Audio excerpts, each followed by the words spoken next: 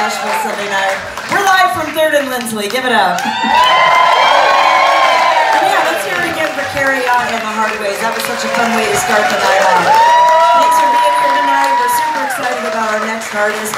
He made his way to Nashville many years ago by way of Iowa and San Francisco, and he's one of Nashville's most sought-after guitarists and songwriters. And last year he teamed up with frequent collaborator and friend John Prine and worked on an album with Black Keys frontman Dan Auerbach called Waiting on a Song, and it is so brilliant. And we're so happy to have him here with his band tonight. So give it up for the Pat McLaughlin Band.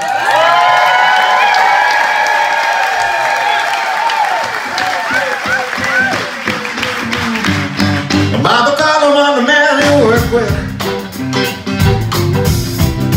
Took us riding on the cannonball.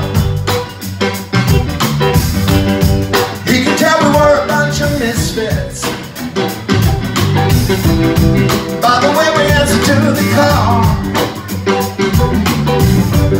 We were relying on an intuition.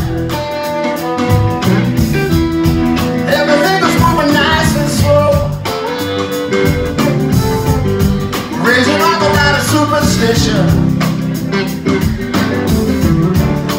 living in the China bowl. Mama opened up a big umbrella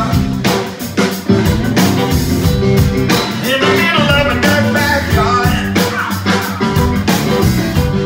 She told me get a ladder from the cellar, so I didn't have to reach so far. We didn't even have to buy a ticket.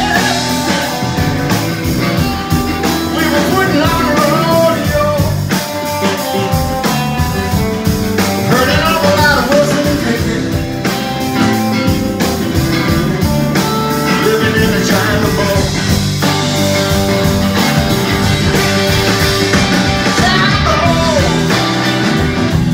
Careful not to break the crashing wall. It took so long to make it my way.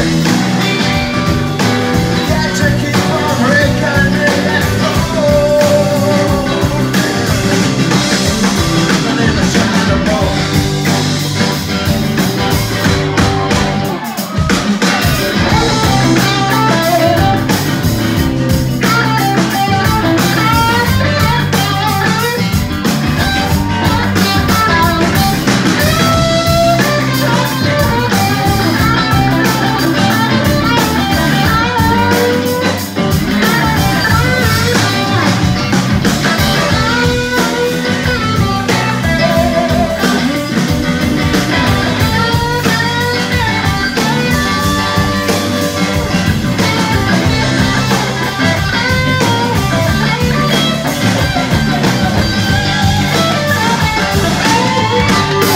This is how I was made for breakfast.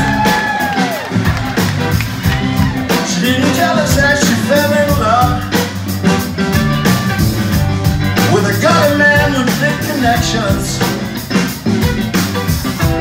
She seemed to know what she was dreaming of. We had a big house in the city and a closet full of fancy clothes. Took away down to the nitty-gritty, living in a China bowl.